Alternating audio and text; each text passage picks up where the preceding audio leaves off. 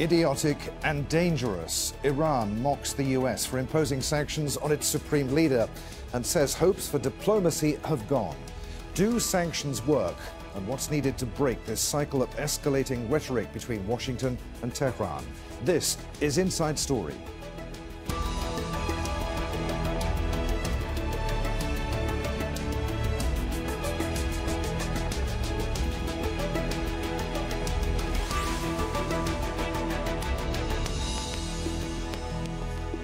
Hello, welcome to the programme. I'm Adrian Finighan. The White House has lost its mind. That's how Iran's president described the latest round of US sanctions against his country.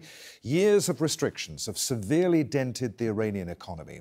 Now, President Donald Trump is targeting Iran's supreme leader and his military chiefs. He signed an executive order on Monday denying them access to financial resources. The sanctions are designed to punish Tehran for what the US calls its destabilising activities in the Middle East and to prevent it from developing nuclear weapons. But Iranian leaders say that Washington has closed the door on diplomacy. They are suffering from mental disability. The White House is afflicted by mental retardation and does not know what to do. This means the certain failure and defeat of the United States. I do not have any doubt about that from a political viewpoint. No wise person would do what they're doing these days. I feel that there is severe frustration and a big confusion among the US leaders and the White House. Well, the US National Security Advisor says the door remains open for talks with Tehran. If Iran gave up its pursuit of nuclear weapons, its ballistic missile development program, which is designed to create delivery vehicles for nuclear weapons, if it gave up its support for terrorism, if it stopped its other malign activities across the region, we'd be very happy. Secretary Pompeo last year gave a speech where he listed 12 things. I've given you 4. It's sort of an expanded list. That's the end game we want.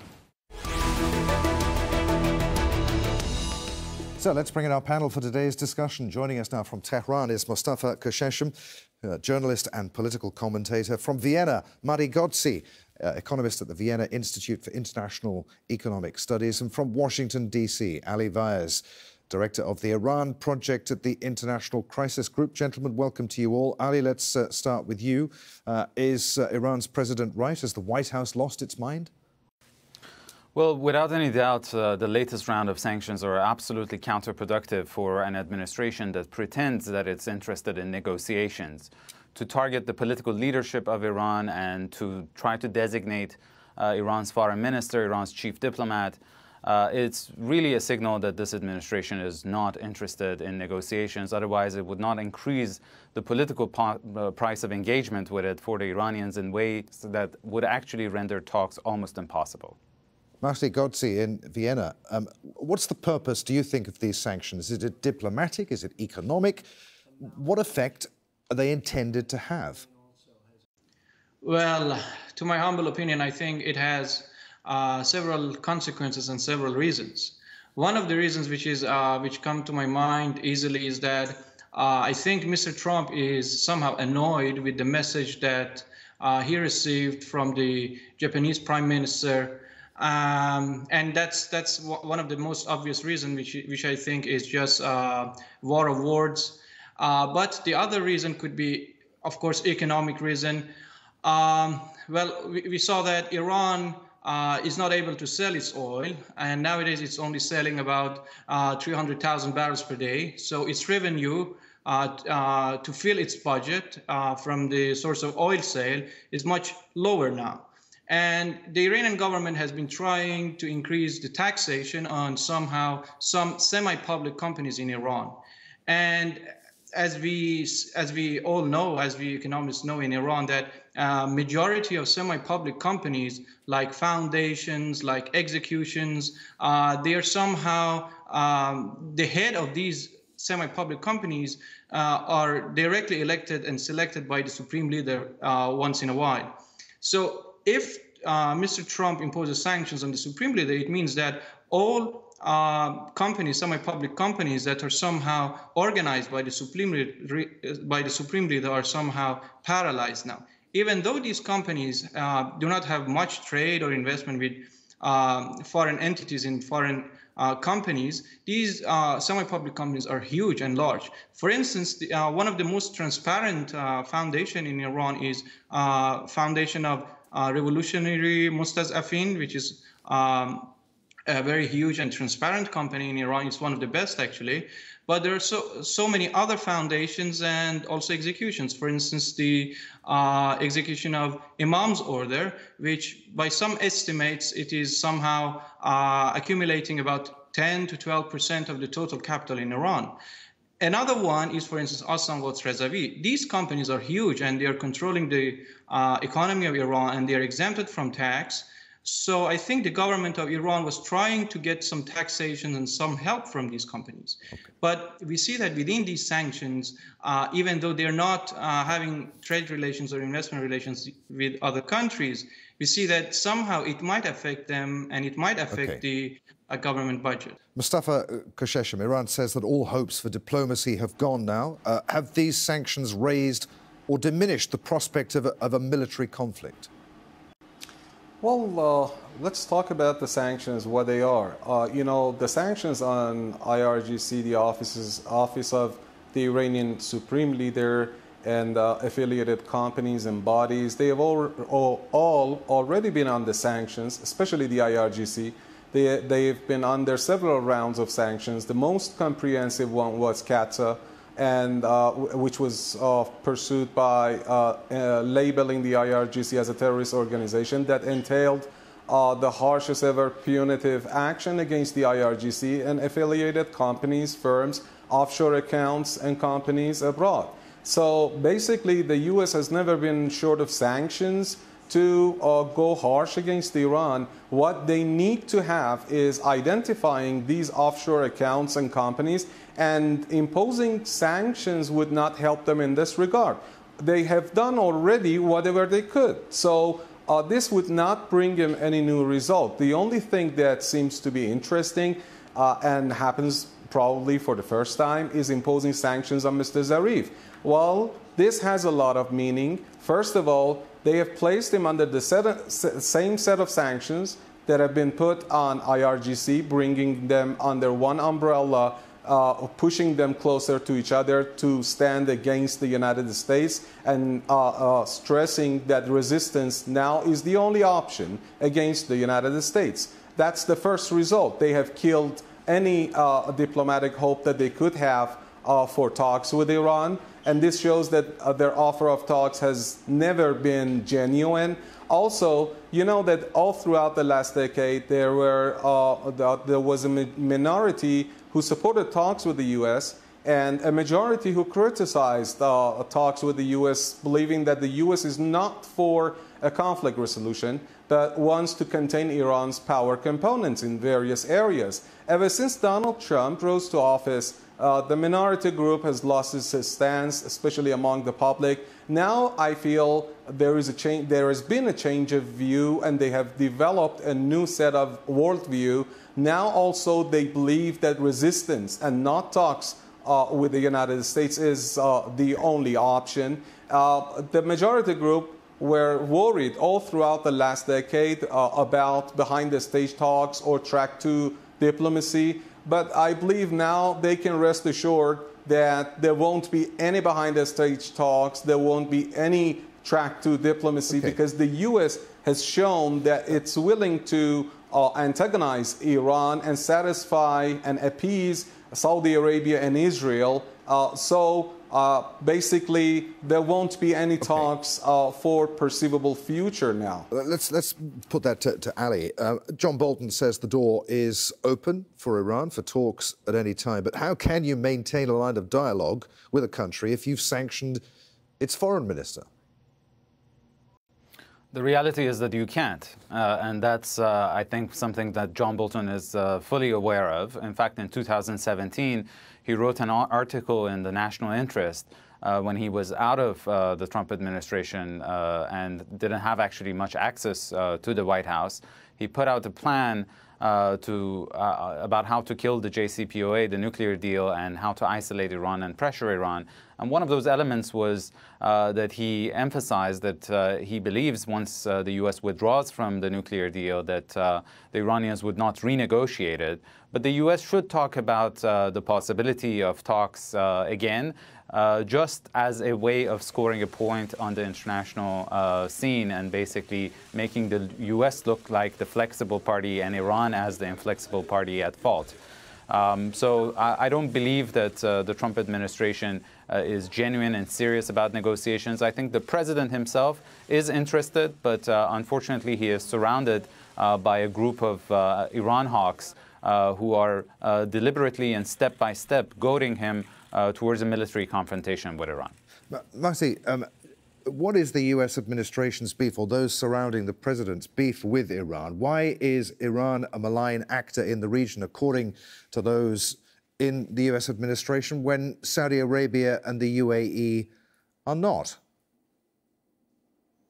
Well, you can see that from the past 4 decades, and you can see that since the Islamic Revolution, Iran did not like to have a very good relationship with the United States, and that is somehow deepening down in the history of Iran, that we saw that there was a military coup or somehow an organized coup by the CIA much earlier.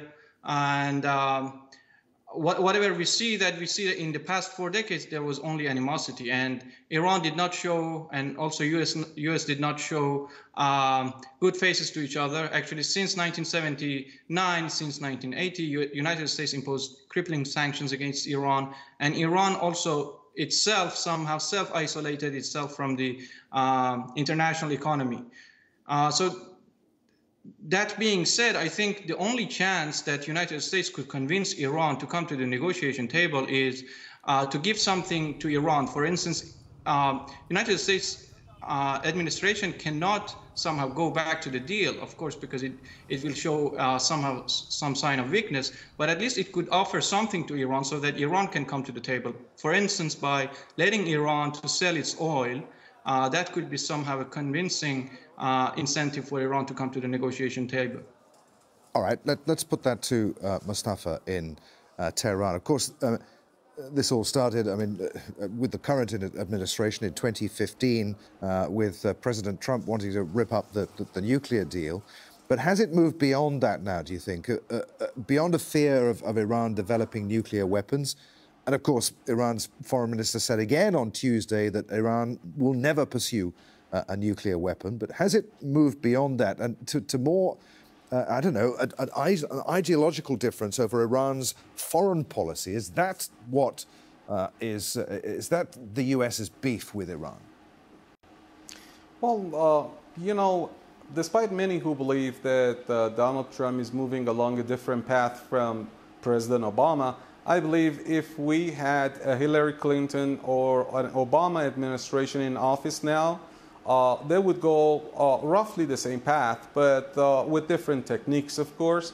After trying to stage coup d'etats or velvet revolutions and imposing sanctions, even considering the military option in 2002 and 2003, they came to realize that they may not topple the Islamic Republic, but they should develop a plan in order to contain Iran's, Iran's power outside the border, where there is a clash of interests between the two sides, and they develop the engagement for the sake of containment policy to impose harsh sanctions and pose credible military threat to force Tehran to the negotiating table. That's what President Obama did, and I believe that's what Mr. Trump is doing. He is no different. He is trying to do the same, use sanctions, pose credible military threat to change the calculations in Tehran in order to force Tehran to give more and more concessions in talks. Now, the only difference is that President Trump is doing this, strategy in a very inexperienced way, and apparently the ones that are accompanying him, and he himself picked them up, like Mr. Bolton, Mr. Pompeo, he picked them up for this very reason, to show that He is not afraid of waging war in order to make the threat, the military threat, credible. They are not moving along the same path of the engagement strategy pretty well. Their moves sometimes are outside the specified framework, and hence they've come up, with no result. What they need to know is that this game has been exercised once. Iran now knows this game and the rules of this game, and they have decided to stand up because they know if they are cheated again, if they are forced into talks under the same strategy, then this would continue on and on and on until Iran would lose all its power components in the nuclear industry, missile industry, regional power, and the list would continue. So this is not basically about nuclear bomb. If military nuclear capability mattered, then the JCPOA was the best to ensure that all Iranian moves are under check. Okay. Why did they rip it through? Why did Donald Trump discard this nuclear deal? This shows that they do not want, as they have already stated, even Europeans have stated, they want everything, all Iranian power components to weaken, and then they intend to roll back the growth of Iran in all these areas. Okay, Ali Vez in Washington, I want to get your reaction to that. And also, John Bolton spelled out his endgame on Tuesday, as we heard at the beginning of the programme. Is what the US wants from Iran realistic? Why should the US be allowed to dictate to countries like Iran how it should be behaving in its own backyard, to dictate its foreign policy? Sure. Look, first of all, I disagree with the statement by your other guest about President Obama's policy, that if we had President Obama in place now, it would be almost the same thing with different tactics. The reality is that coercive diplomacy is a tool of statecraft that a lot of countries use, and the United States, because of its dominance in the global financial system, uses it maybe a bit too much. But the reality is that the Obama administration used a balance of carrots and sticks. In the case of the Trump administration, they have put the carrots field on fire and they're only using sticks. And even if they promise some incentives, I think because of the erratic behavior of this administration, it will be entirely unreliable. And that's why they are not successful in using maximum pressure to advance their agenda, be it in the case of Venezuela or in the case of North Korea or in the case of Iran.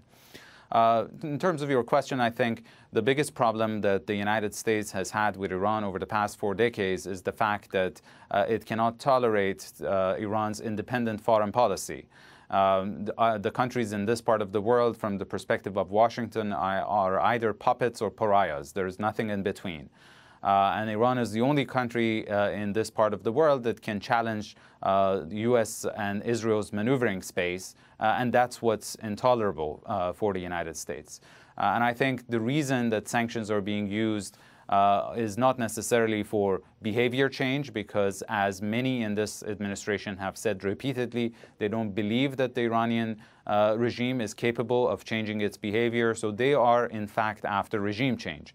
Now, this is, again, as I said, does not apply to President Trump, but again, he has now boxed himself in a position that sanctions are not going to render Iran more amenable to negotiations, or they're not going to alter Iran's behavior, and he's running out of things to sanction, so sooner or later we would get into a stage that he would have no choice other than taking military action, which would have disastrous consequences for Iran, for the US, and for the entire region. Mahdi, President Trump has boxed himself into a position. Is the US, is the administration losing the PR battle at the moment? Under these latest sanctions, would social media companies like Twitter be forced to close the account of Iranian politicians, like Foreign Minister Javad Zarif, for instance? I mean, is that even enforceable? Well, that's an interesting question. I've never thought about this. But when we're talking about sanctions, U.S. sanctions, it should involve any activity that that entity or that person under sanction is doing, and that could be also relevant for Twitter accounts as well. And I think, as Ali also said, U.S. administration is pushing itself into a corner that it doesn't allow Iran for any kind of reaction. So, in fact, Iran should resist. We've seen that yesterday that Russia somehow is allowed in the Council of Europe, and it seems that Russian patience and also the other side's patience worked. And if Iran sees that, and if Iran wants to continue its patience strategy, I think it might become successful, but it will be very harsh, because nowadays we see that the economic situation for Iranians is very bad, and actually worse than any other years prior to these sanctions. And actually, these are unilateral sanctions. These are not multilateral sanctions that we think that they have the most harm. But we see that these sanctions are somehow ending to a war, military war, because actually these are the economic war. And I'm afraid that that situation is somehow soon to come. So I hope, it's only my hope, that there could be some change in strategy, because Mr. Trump is a businessman and he knows how to bargain. So in order to bargain, you need to somehow increase your bargaining chips and power. I think he managed to do that up to now, and so he needs to find a way to somehow incentivize Iran to come to the negotiation table. Mostafa Khoschcheshm, Russia, of course, another country that pursues an independent foreign policy. On Monday, Moscow said that it would look to counter these new US sanctions, and that they might be illegal. To what extent is Russia perhaps key to what happens next in this crisis? Well, it's no secret that the Russians are a heavyweight, at least in regional developments. It's more interesting to know that the Russians have confirmed that the global hawk that was shot down was in Iranian sky. Also, a very influential Chinese official was in Tehran, and a couple of days ago, in one of the meetings, he said that since Iran shut down the global hawk, now we are holding a very different view about Iran, because not just because of the courage that Iran has shown, but also because of the homemade radar system, as well as the missiles that the missile that hit the aircraft. It has shown much power and technology. Therefore, we are now thinking of getting closer to Iran strategically.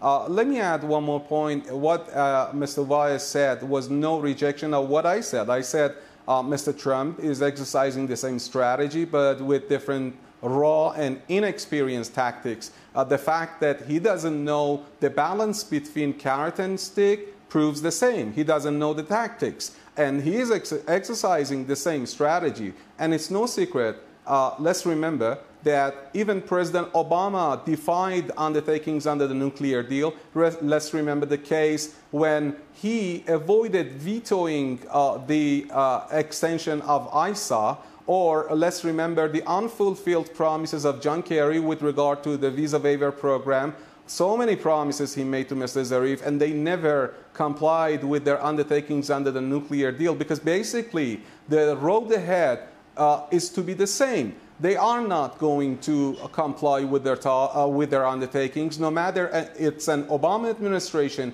or a Donald Trump administration. You know, these days, Iran has wrapped up and has arrived at the conclusion with regard to how to treat with the United States. If there is something good about Donald Trump, it's about the fact that he is showing the United States foreign policy naked. And this has caused Iranians to develop a single stance against the United States. I believe if there is anyone that needs to revise the strategy and rethink the stances that they've taken, it's the UAE, it's Saudi Arabia. They are playing in the same puzzle of the United States. They are helping them with the sanctions. They are providing them with, military facilities, runways, and bases to help them with aggression against Iran. This is going to cost the UAE, and I believe if this such a violation of Iranian airspace or an attack on Iran ever happens, then Iranians would definitely show reaction to the UAE, Saudi Arabia, and any other nation that would help the United States. There, I'm afraid, gentlemen, we must end our discussion. Many thanks indeed for being with us. Mostafa, Khoschcheshm, Mahdi, Ghodsi and Ali Vez. And as always, thank you for watching. Don't forget you can see the programme again at any time just by going to the website at aljazeera.com. For further discussion, join us at our Facebook page. You'll find that at facebook.com/AJ Inside Story. And you can join the conversation on Twitter. Our handle at AJ Inside Story. From me, Adrian Finighan, and the whole team here in Doha. Thanks for watching. I'll see you again. Bye for now.